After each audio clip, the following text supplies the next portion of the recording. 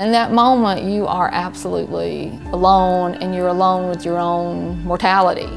And that was the first time I really became aware that I could die from this. When I was 34 years old, I was diagnosed with blood clots in both lungs and a blood clot in my left leg. I was hospitalized for 9 days.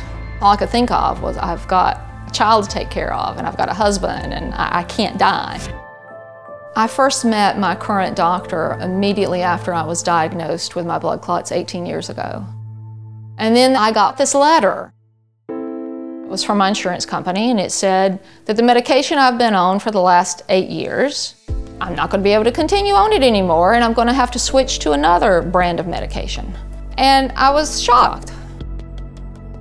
Non-medical switching is when patients like me are forced to switch medications for reasons that are not medical. It's dangerous, especially in a class of drugs like the blood thinner I take. It can actually be downright deadly. And this affects so many patients every year.